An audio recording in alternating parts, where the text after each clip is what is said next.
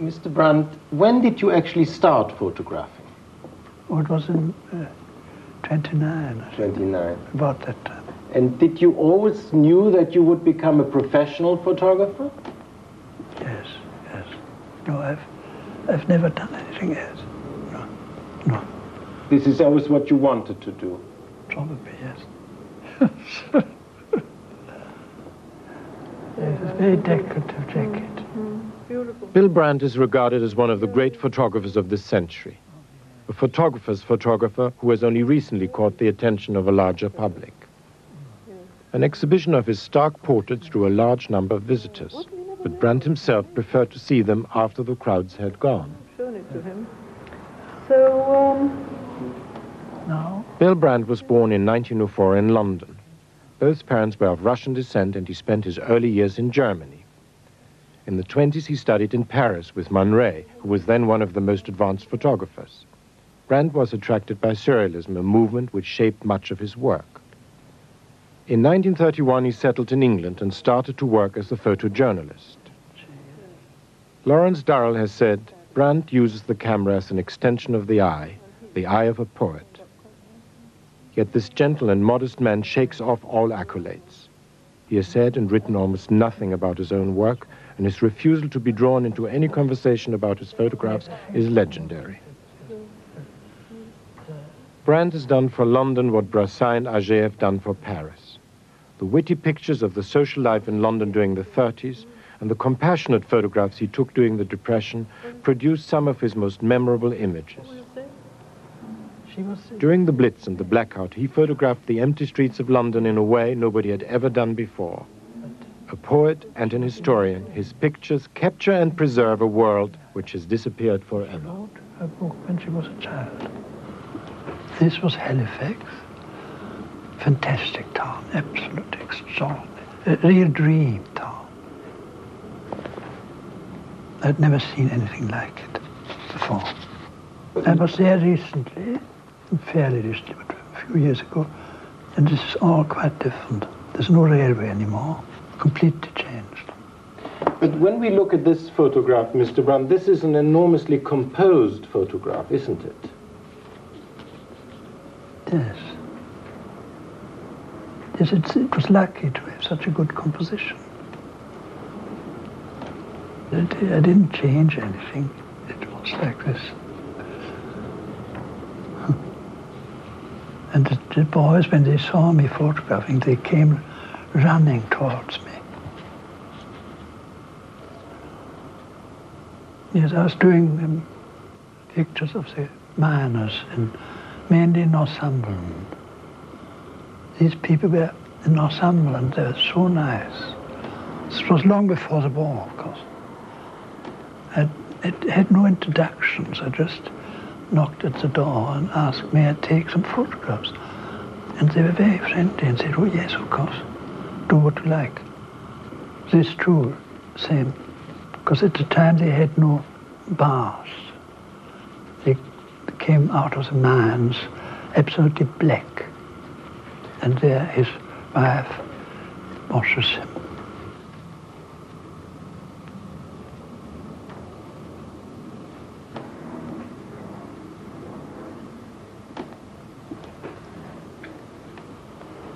They were all very similar interiors. You know, one room where they cooked and had their meals, and always these extraordinary wallpapers, greyish wallpapers. But were you aware that you would produce a social document? Probably, yes. And I'd read quite a lot about the miners. It was at the time of George Orwell and Priestley. Priestley had written about Northumberland. Do you always know beforehand how a photo will come out, or are you sometimes surprised? I think I more or less know, because I see it in the camera. I mean, I see it in the reflex camera. I've used a reflex camera, and I can see the picture. I take it when I think it looks right. This was a pub near Tower Bridge.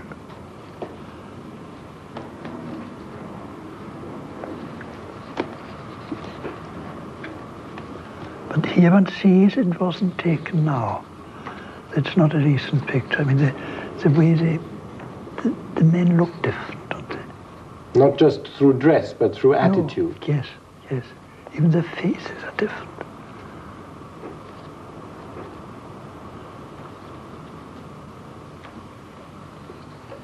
And this is, of course, this is a very old one of Ascot.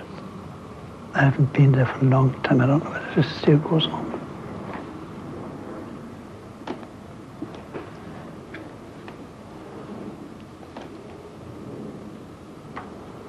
These are sort of pictures too, where you're just lucky to find such a couple. I just took the pictures. They were so worried about their races. They were watching the races, and they were much too worried to take any interest in me. There are two in here which I like very much. The Parliament series.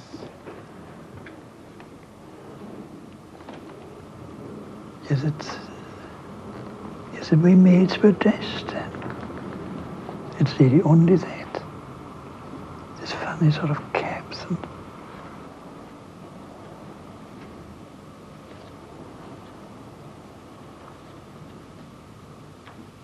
and the other one too is, of course, even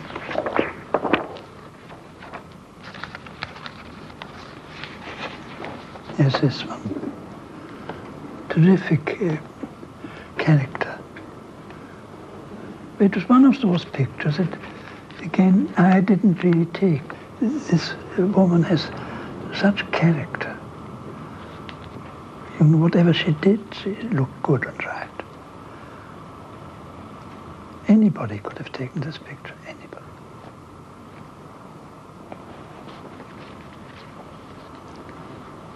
But it is a different world, isn't it? From now, this wouldn't exist anymore. And at the time, it was quite normal. Do you regret the world? No. I don't regret it.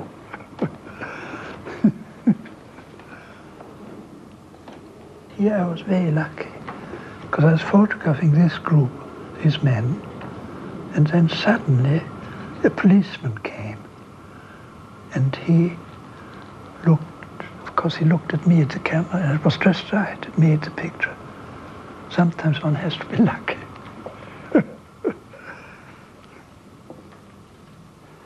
This girl was taken just before the war, and this girl was dancing the Lambeth Walk.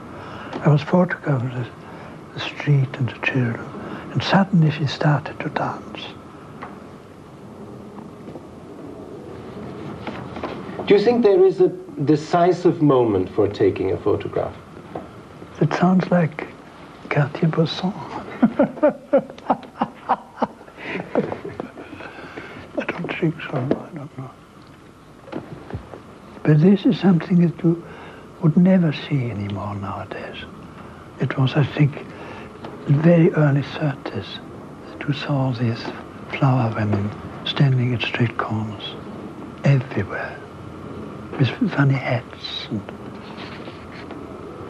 it's also something that you wouldn't see anymore nowadays. The street without cars, no cars parked.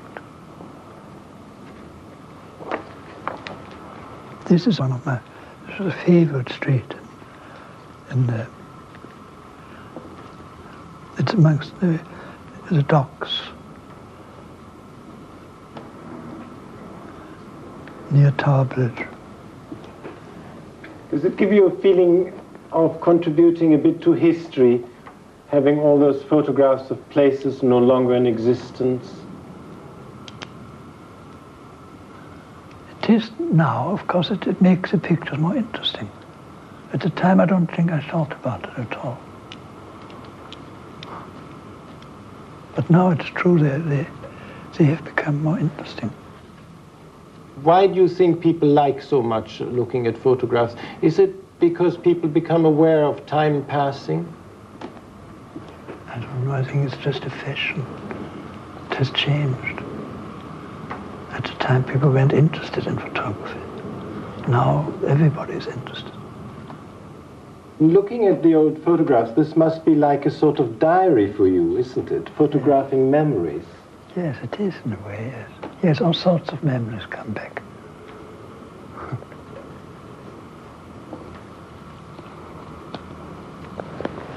And this, of course, is black art. This is, I mean, I don't know whether you were in London during the war, but the black art was absolutely fantastically beautiful. No light, no lamp, no electric light, no cars, just moonlight. And it looked so soft. It was so soft. It was like a stage lighting. Very long exposures, sometimes 20 minutes. But there was no traffic. Nobody took any notice. It was very easy. And this was Liverpool Street Station. People sleeping in an empty tunnel with all the children.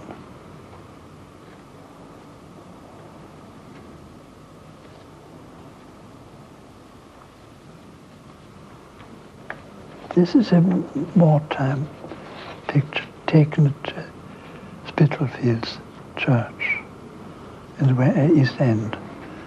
And the man slept every night in this coffin because it was sheltered.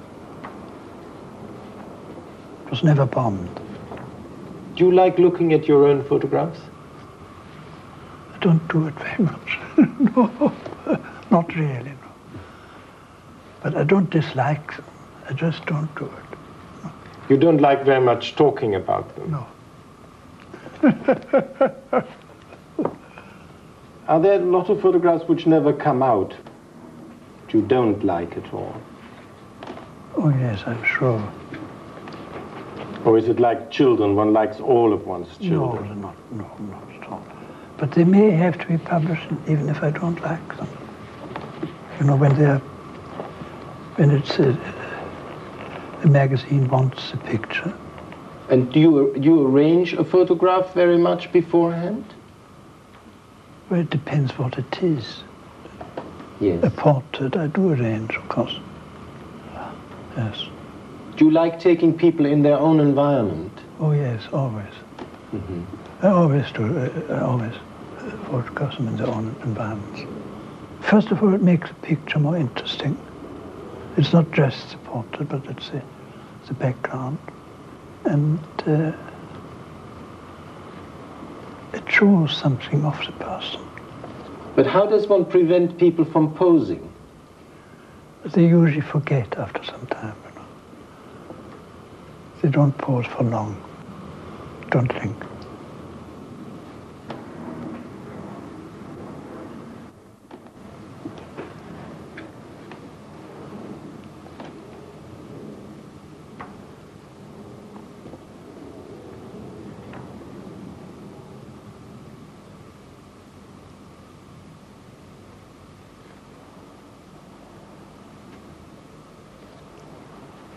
Picasso was so difficult to get in, to take the picture. He didn't want to be photographed. Or he never knew that I was there, I don't know. How did you persuade him? I went about 10 times. And in the end, I went with some doctors from Antibes who were going to see him to thank, he'd given them an iron lung. And they wanted to thank him for that from the Antibes hospital. And I went with them, I went in with them, and they were like slightly suspicious of me, but once I was in the house, everything was all right. Then I photographed Jacqueline, and Picasso wasn't up yet, he didn't yet. And when he came down, he asked me, why aren't you photographing me? And then he was very friendly, and when I left, he said, oh, do come again if you want to photograph me again. But he didn't, yes, here I said, I wanted to look serious, because he was just laughing all the time. And then he did it just for one picture. He said, no, I can't look so serious. What makes you choose a certain person for a portrait? Is it always an assignment, or you decide that you would like to make a photograph of someone? Almost all of these are assignments. Yeah.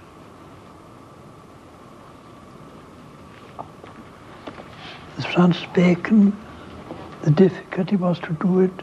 I wanted to do it. I had chosen this time the spot where I wanted to photograph him. I wanted him to walk down here. But the light had to be right. It had to be twilight.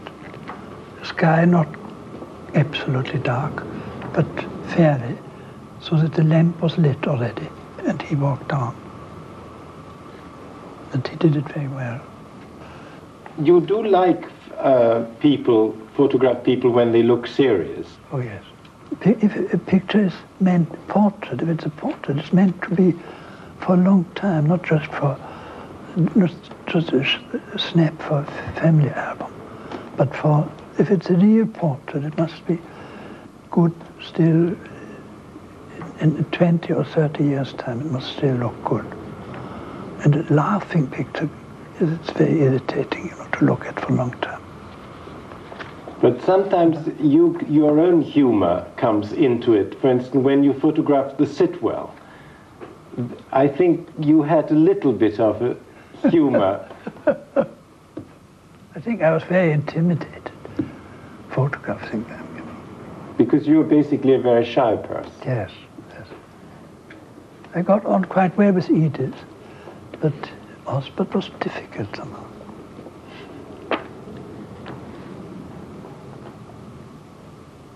And this Giacometti, he was so sleepy that he said he didn't think he could keep his eye open for very long.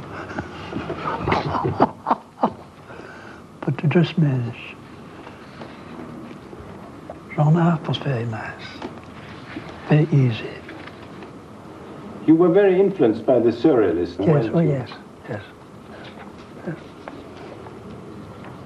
yes, Magritte. I'd always been a great admirer of Magritte. And then I had an assignment for American Magazine to photograph him, and we went there on Easter Sunday.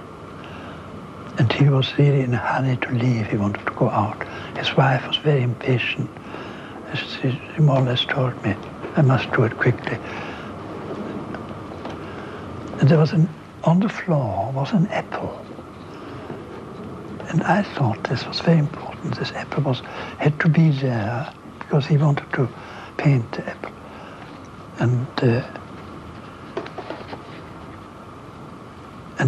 I never touched it or went anywhere near it. But then, in the end, he said, oh, what's that apple doing there? And he just pushed it away. He's Graham Greene in his flat in St. James's. It was taken during the war, I think. I photographed him several times. But now he doesn't want to be photographed anymore. I've often seen him in Antibes, walking around there, but I never dare to approach him again. Well, this was Braque, whom I admired very much, and in the summer he lived in Normandy, near Dieppe, in Varangeville, and we went down to the beach, and in this marvelous light, it was easy to photograph him. He was more accessible than Picasso. Oh yes, much, yes. Well, Picasso, he was overrun, it wasn't his fault. I mean, too many people. Every day there were people who wanted to see him.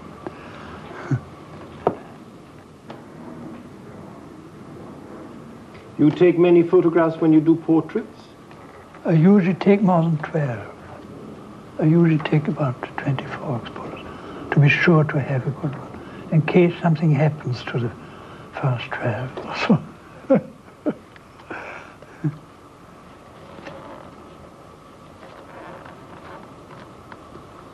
This was one of my favorite pictures, is Glenda Jackson. And she liked it so much. She wrote to me at once. She thought it was, that's what she liked to look like. She hoped she looked like this.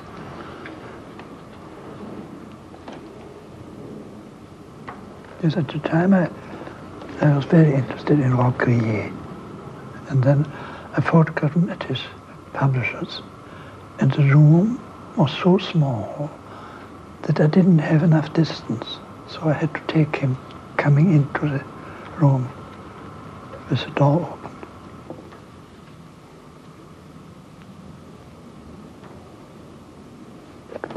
Yes, Chérico wanted to be photographed in his studio. And at the time, as you know, because at the end of his life he painted terrible pictures. Never any good pictures anymore.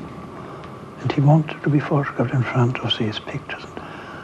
So I decided, he showed me the studio, and I decided I would get a mirror and hide the paintings, made him look at himself, and, you know, just to hide.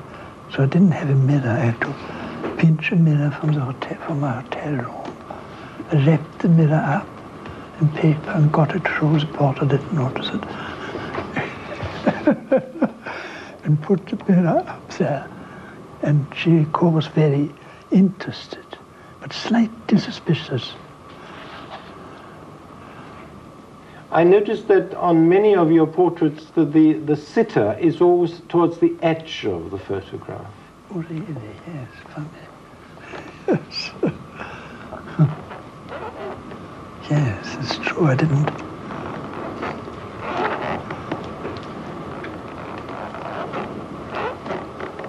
Yes, never in the center. You never noticed? No, no.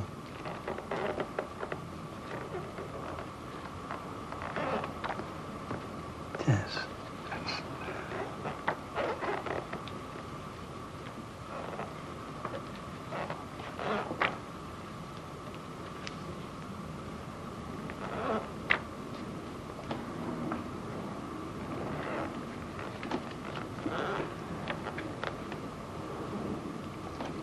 That's Brassai, isn't it? Yes. There is the center. Yes, there's the center, yes. Are there other photographers you admire very much? Well, I do Brassai very much. I think Brassai more than anybody. Well, this I was asked by an American magazine to take a self-portrait of myself. And again, I could only think of a good background. And of course I had to use a mirror. And the mirror had to stand on something here, hidden behind this white chalk. And was taken at my favorite district in the Sussex coast. But this was really very difficult because I couldn't see what I was doing. Do you think it looks like you or looked like you at the time? I don't know, I didn't mind about that so much. I wanted to produce a good picture. It was just luck. You know, this is very good, isn't it? The shape has come out well. It wasn't as if I had taken it. Mr. Brandt, you always do your own printing, don't you? Oh, yes. It is very important to do one's own printing. Yes, definitely, very important. Yes. Why is... Because I change pictures completely in the darkroom. It's really done, most of the work is done in the darkroom. You favor very much black and white. You do most of your photographs in black and white. Yes. Yes. Why have you made that choice? Because I tried color, but it was never any good. Yes, the nudes is very difficult to talk about the nudes. Because they're really my favorite pictures. This was my first nude. A bit inspired by Barthes, whom I then very much admired.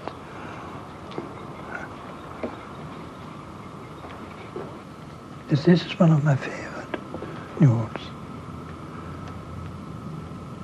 It's like an Ingres. Yes, a bit, yes. Yes. That was, Kenneth Clark said that.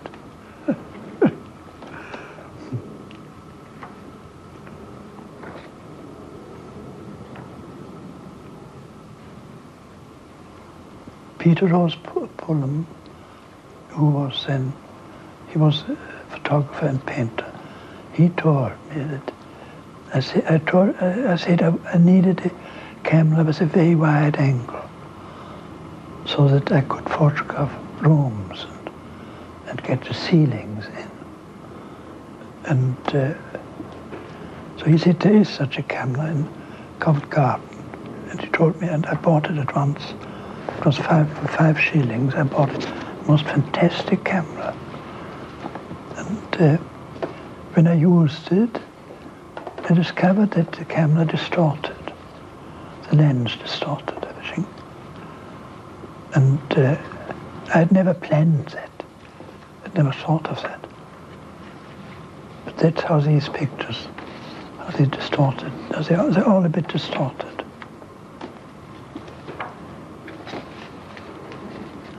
It was a camera that produced this effect. I never planned it. I'd never thought of it. I didn't know it would happen.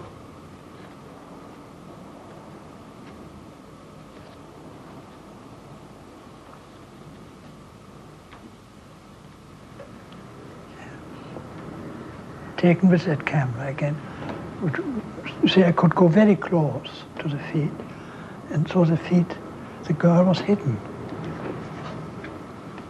Completely hidden.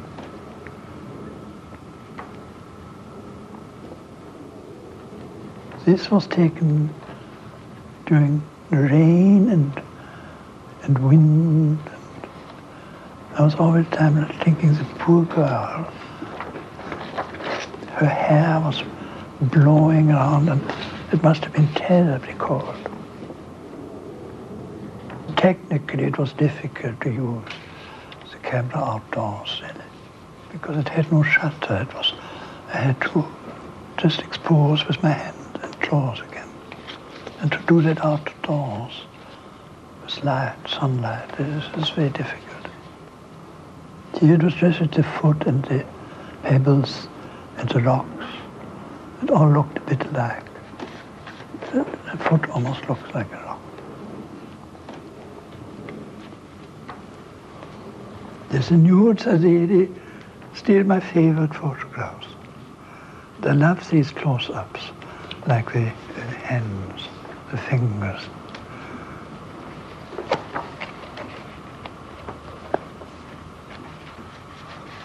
It becomes a bit like a sculpture, doesn't it? Abstract sculpture. This is very much like a landscape, I think. I think the Surrealists would have liked this one very much, with the umbrella in the corner. Yes, yes.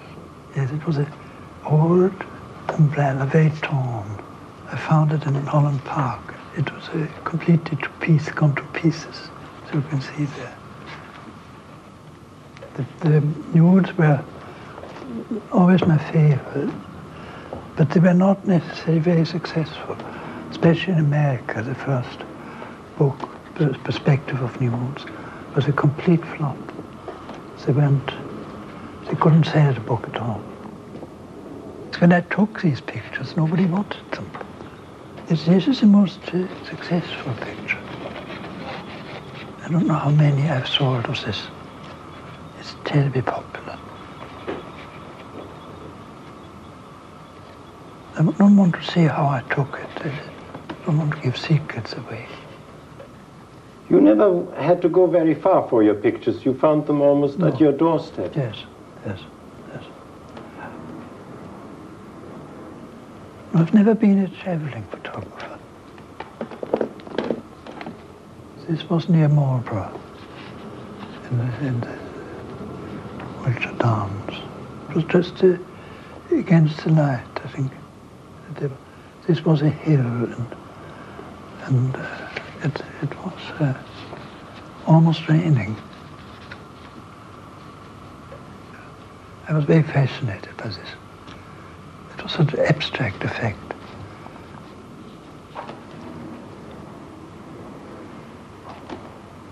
This is in Kent, near Canterbury. Sometimes it's just luck to find such a thing. This footpath. It was chalk, of course, here. It was so white.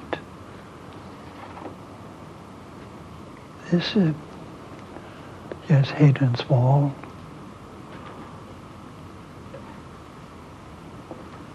You got a similar sort of effect between this photograph. Yes, in a way, yes, yes.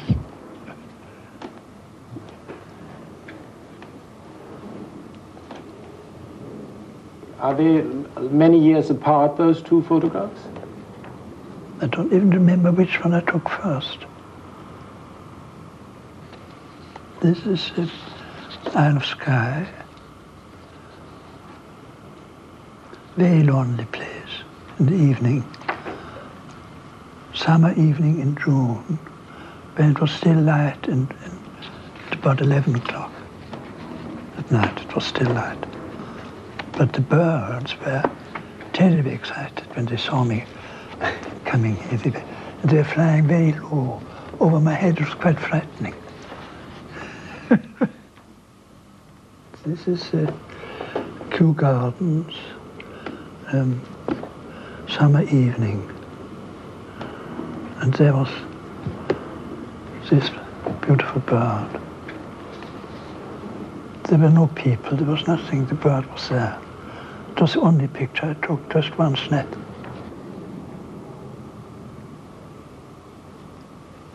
I do work instinctively. I don't plan things. This is Avebury, and this was an assignment for a picture post, I think. It was in November, and suddenly the ship came over the hill. And that, of course, made the picture. Yes, this is also sort of luck sometimes. Sometimes one has to have luck in photography to find to be able to take such a picture in twilight on the Yorkshire moors.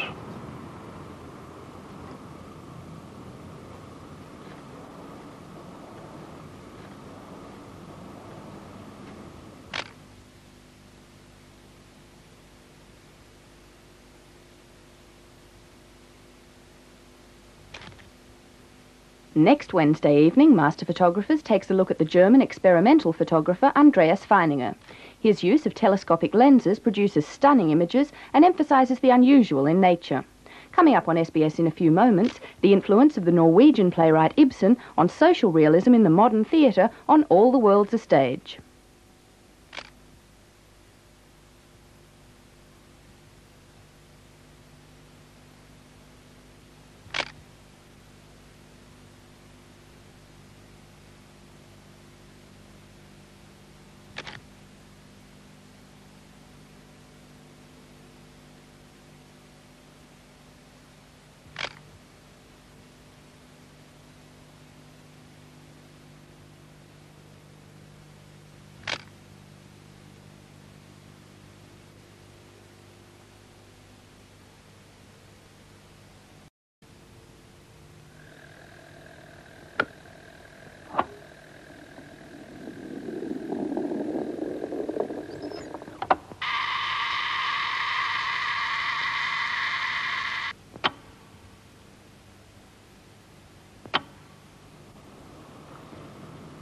Mr. Brandt, when did you actually start photographing? Oh, it was in 29. 29. About that time. And did you always knew that you would become a professional photographer? Yes, yes. No, I've never done anything else. No, no. This is always what you wanted to do? It Brandt was attracted by surrealism, a movement which shaped much of his work. In 1931, he settled in England and started to work as a photojournalist. Lawrence Durrell has said, Brandt uses the camera as an extension of the eye of a poet. Yet this gentle and modest man shakes off all accolades. He has said and written almost nothing about his own work, and his refusal to be drawn into any conversation about his photographs is legendary. Brandt has done for London what Brassai and Auger have done for Paris. The witty pictures of the social life in London during the 30s and the compassionate photographs he took during the Depression produced some of his most memorable images. During the Blitz and the blackout, he photographed the empty streets of London in a way nobody had ever done before. A poet and an historian, his pictures capture and preserve a world which has disappeared forever. She wrote a book when she was a child. This was Halifax. Fantastic town, absolutely extraordinary. A real dream town. I'd never seen anything like it before. I was there recently, fairly recently, but a few years ago, and this is all quite different. There's no railway anymore, completely changed. But when we look at this photograph, Mr. Brandt, this is an enormously composed photograph, isn't it? Yes. Yes, it was lucky to have such a good composition. I didn't change anything. It was like this. And the boys, when they saw me photographing, they came running towards me. Yes, I was doing pictures of the miners, and mainly Northumberland. These would be, yes. It's a very decorative jacket. Beautiful. Bill Brandt is regarded as one of the great photographers of this century. A photographer's photographer who has only recently caught the attention of a larger public. An exhibition of his stark portraits drew a large number of visitors, but Brandt himself preferred to see them after the crowds had gone. Shown it to him. So, Now, Bill Brandt was born in 1904 in London. Both parents were of Russian descent, and he spent his early years in Germany. In the 20s, he studied in Paris with Man Ray, who was then one of the most advanced photographers.